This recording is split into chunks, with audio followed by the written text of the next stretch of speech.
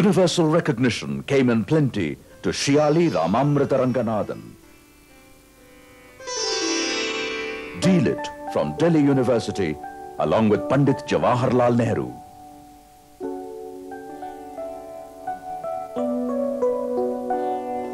Doctorate from Pittsburgh University. On his right is Dr. Quincy Mumford, and to his left are Doctors Litchfield, Shannon, and Weaver.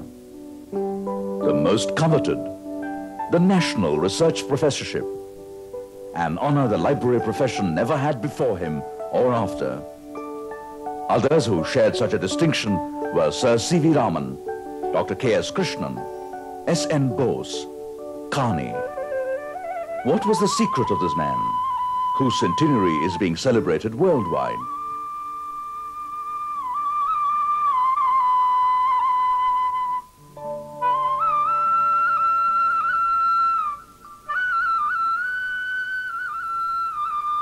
Born in Sirgari, Ranganathan lost his father when he was 6.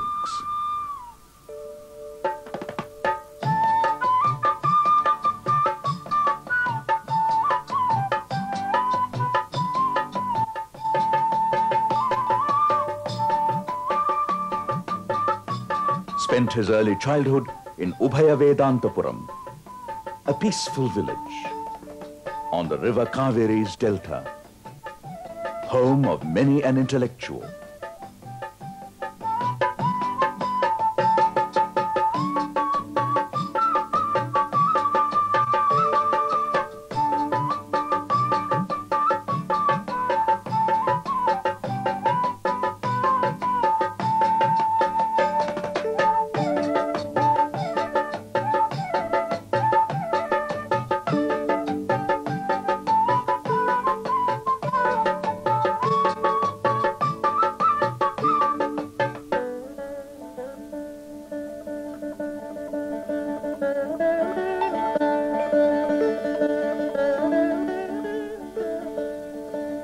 The day began hearing the chanting of Devaram and Vedaparayanam from the nearby temples, a constant reminder of his ancient Hindu culture.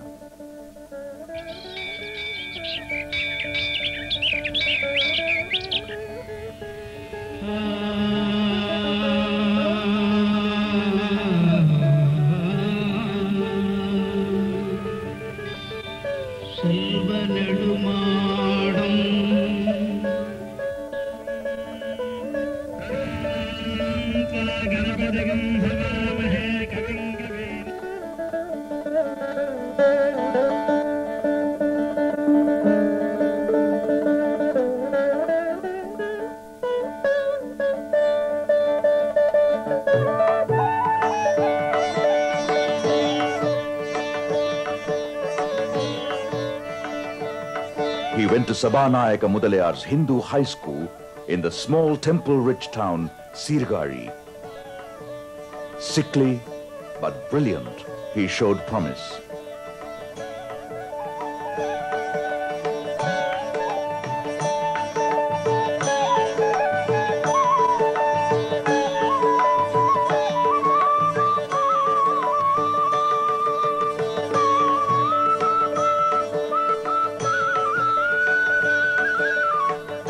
Mid-19th century saw a cultural renaissance in India. Men who created history, forged a new identity, came on the scene. Gandhi,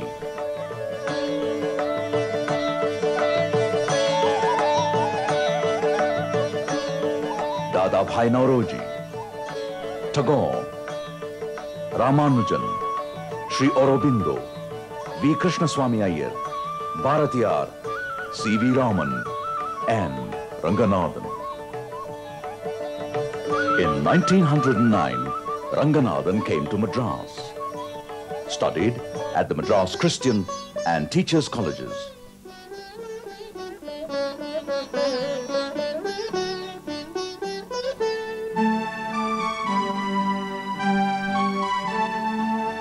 Joined the Presidency College as assistant professor in mathematics. His classes were lively. and library-centered, a concept inspired by John Dewey, whom he greatly admired. He enjoyed teaching, but destiny had other plans.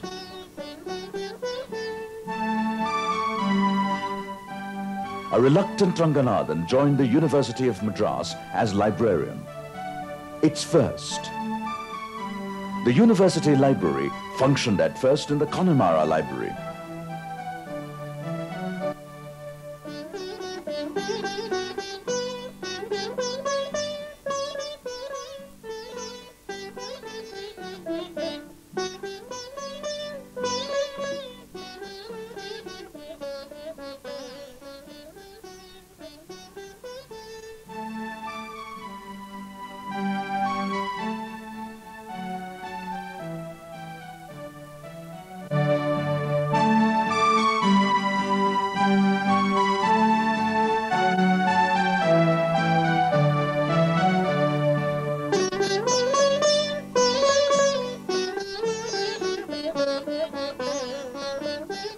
Soon he was sent to England for training. Berwick Sayers, his teacher in London, and the public library services in Croydon and elsewhere opened a new world to him. Coates, Foskett, Palmer, librarians, later fascinated by him. Back home, his work became a mission. Libraries as agents of social change and growth. And in May 1928, the library moved to the Senate House.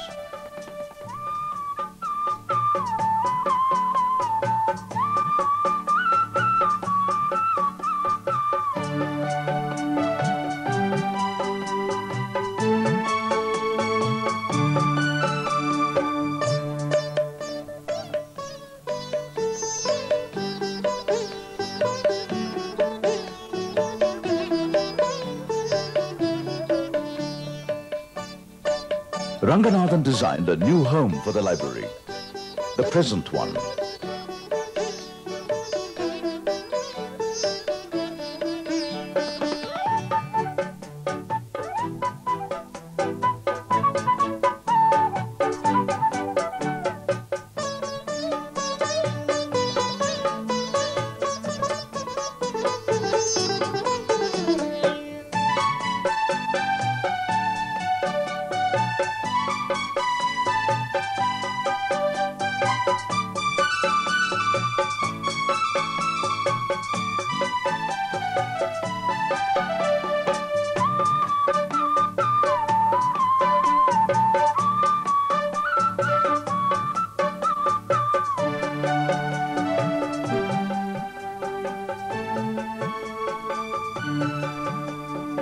Even the chair on which he hardly sat.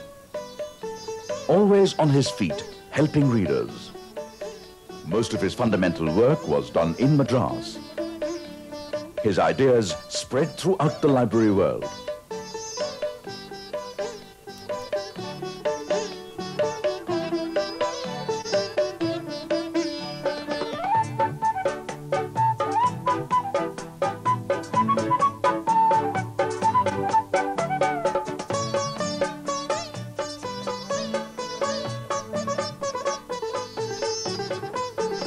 Many were his innovations. Reference service,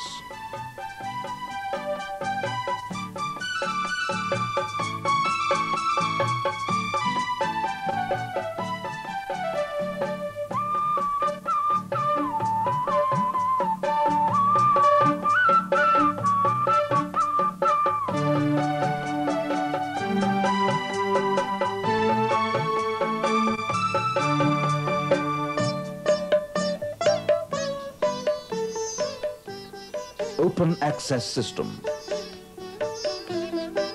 home delivery of books, longer working hours,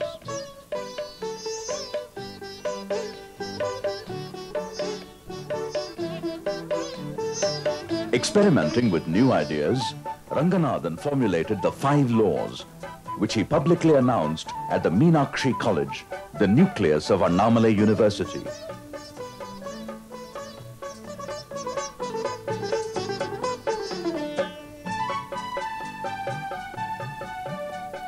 He designed the colon classification, developed the classified catalogue, streamlined library administration. The Madras Library Association was founded for creating library awareness, for promoting the library movement, library legislation, conducting training courses. Several publications and memoirs were published.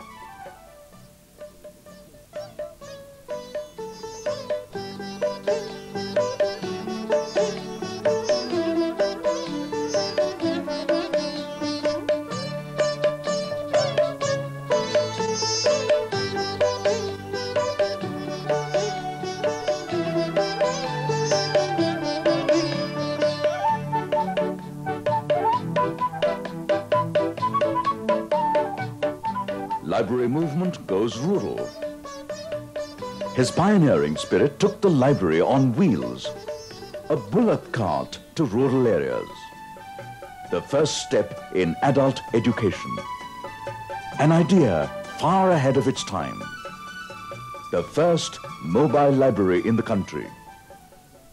Dr. Ranganathan was a very active member of the Indian Adult Education Association and also the Delhi Corporation Department of Urban Community Development, which adult education was called at that time. There, his main emphasis was to produce literature for the new reading public. By new reading public, he meant the new literate plus the dropouts from the primary schools. These two groups constituted the new reading public.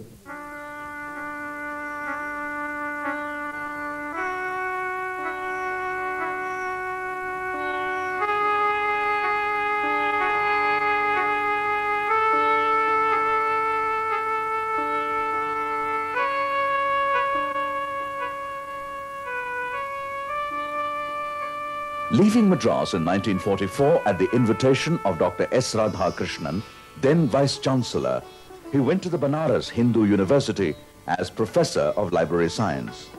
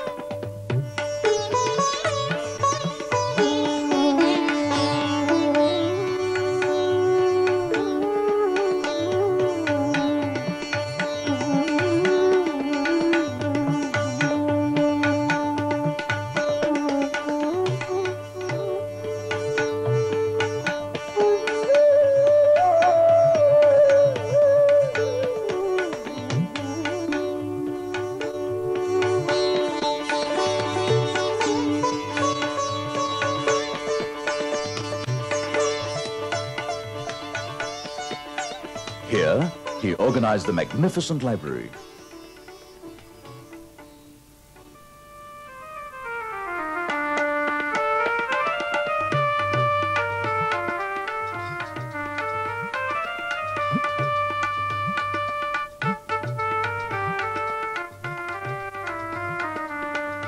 And then came another invitation from Sir Maurice Guire, Chief Justice of India and Vice-Chancellor, to join the University of Delhi.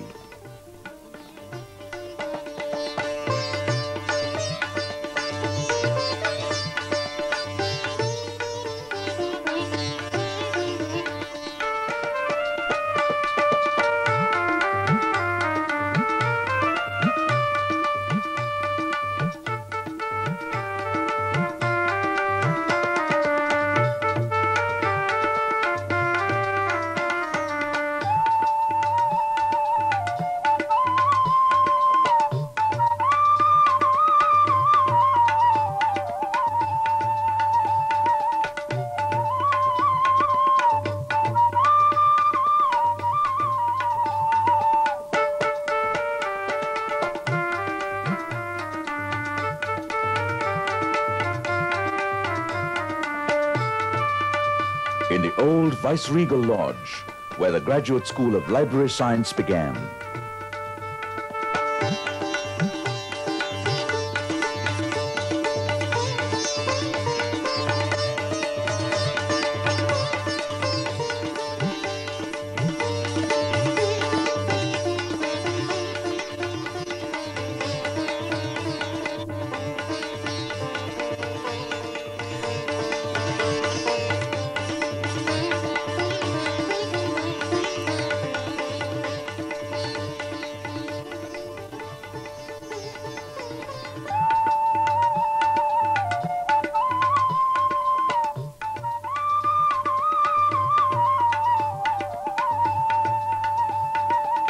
Here, he developed the Department of Library Science and designed courses leading to higher degrees.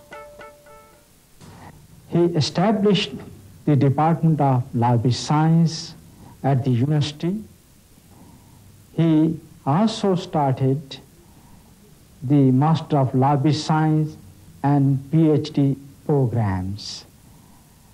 These were two courses which were started for the first time in the whole of Commonwealth.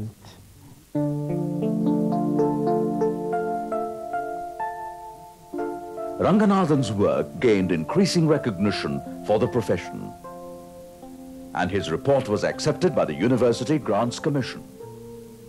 He was also instrumental in getting formal recognition to librarians and others working in the university colleges in getting parity and status.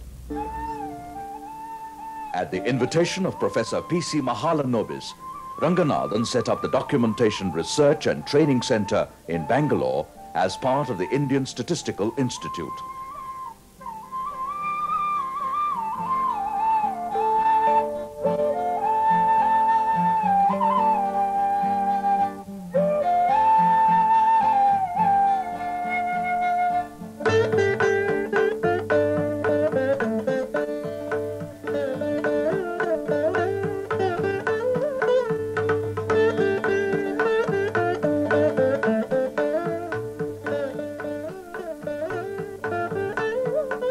The early morning walks, starting from his house, Sharada, a daily routine. Students accompanied him discussing professional topics, informally, in unique Gurukula tradition.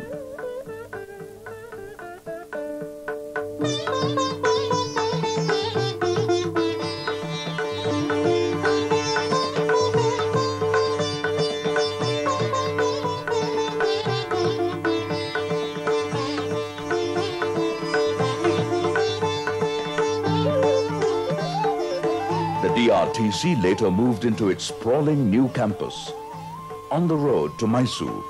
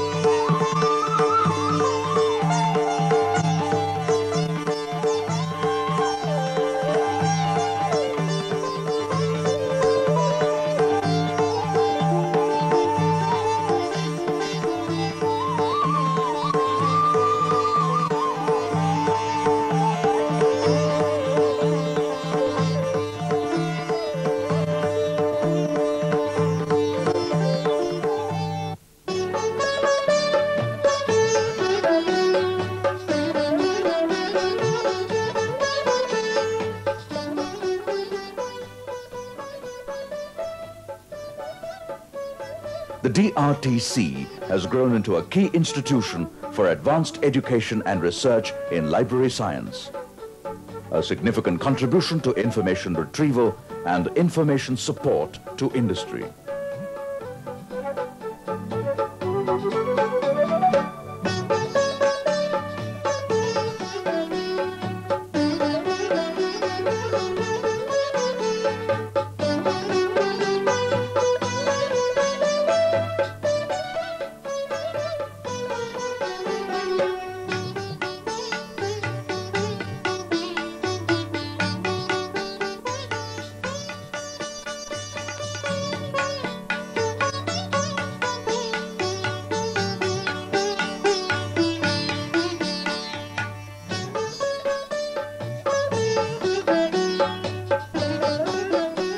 The first Public Library Act of 1948 in the Madras Presidency was the result of his vision and perseverance.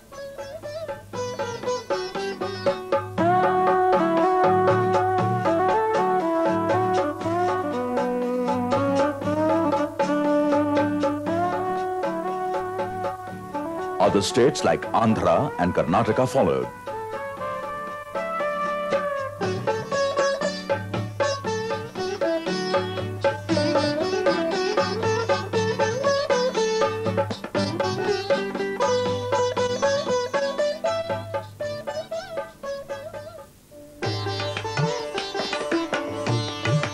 Ranganathan was an institution builder, associated with the planning and setting up of two UNESCO-aided projects, the Delhi Public Library, a pilot project for providing library services, a model for all developing countries to follow.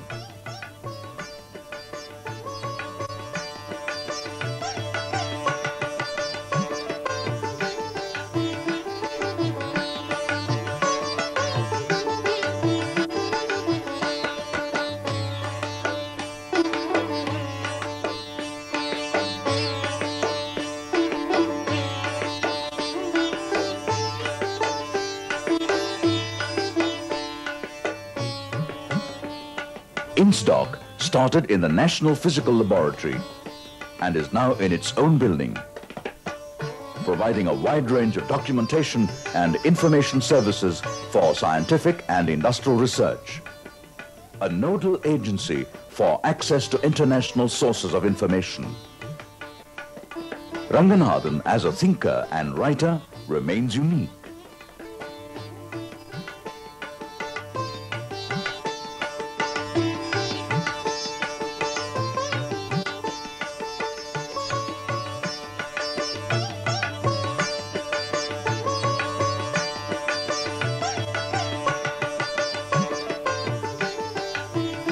His 5 laws embody the quintessence of the philosophy of information service for all time, coping with the ever-changing environment.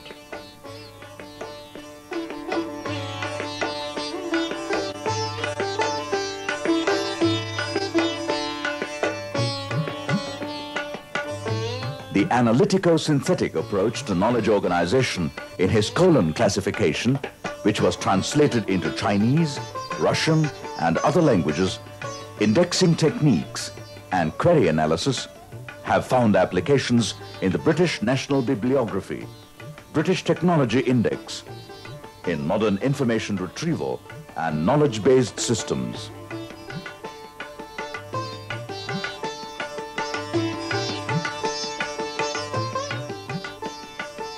His reference service emphasizes friendly human interface with users, equally applicable in today's automated systems.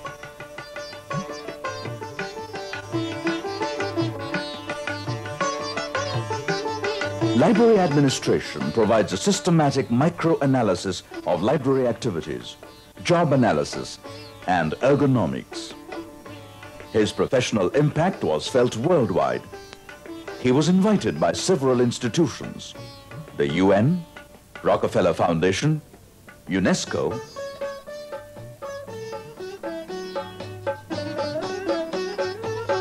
International Federation for Documentation, IFLA, International Standards Organization, universities and national libraries, and international conferences to share his ideas.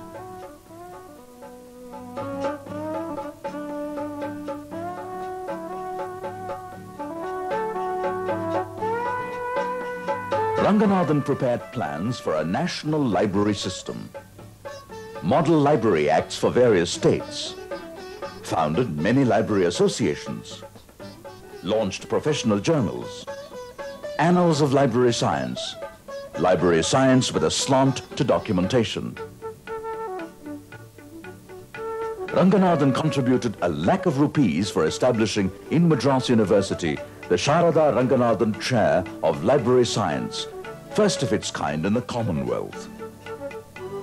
The S.R.R. Ranganathan Endowment for promoting research, conducting training courses, and arranging annual lectures. What impact did his mission have on some of his contemporaries and colleagues? That concept had great relevance not only in mathematics for Ranganathan, but also in library science, where he imagined a library focuses attention on one very important aspect, namely that knowledge is one and indivisible, and there can be no fragmentation or atomization of knowledge. Basically, knowledge is structureless, which Ranganathan himself said. It's like water. The structure knowledge takes according to the content or the receiver. So what he believed was that knowledge can flow from seminal level to phenomenal level, whereas knowledge at seminal level is a kind of a unity, whereas when you look at phenomenal level, that is distribution of knowledge at various points of use, it's a diverse one. Ranganathan's conception of a library is that it is a very powerful instrument for social progress, and the most human service which he has thought of is the reference service. Then he was also saying that on account of the volume of publications that are outpouring and the way it has to be organized, he was really anticipating the advent of information society, and all these techniques and other things are designed to take care of the challenges of the new information age. For one thing, it was, I think, Sir Maurice Dwyer who invited Ranganathan to reorganize the Delhi University Library. At that time, he must have come to form a first-rate opinion of Ranganathan's abilities, his attainments, and his convictions. We talk of zero, we talk of infinity. The concept of infinity, the concept of zero, and the concept of the Atman and Paramatman can only be comprehended by mathematics. God must have been a mathematician, somebody said. So also I would say God must have been a librarian.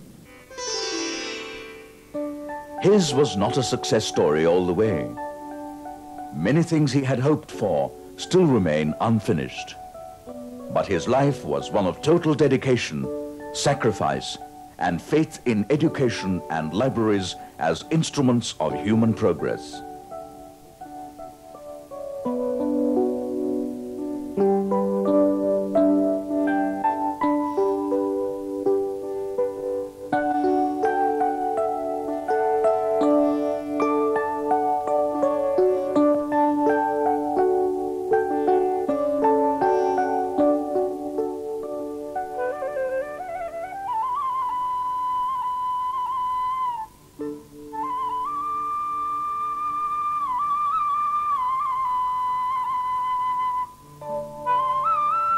The international conferences organized in India by IFLA, International Society for Knowledge Organization, to mark Ranganathan's birth centenary, and the memorial resolutions by professional associations, the American Library Association, are some of the eloquent tributes.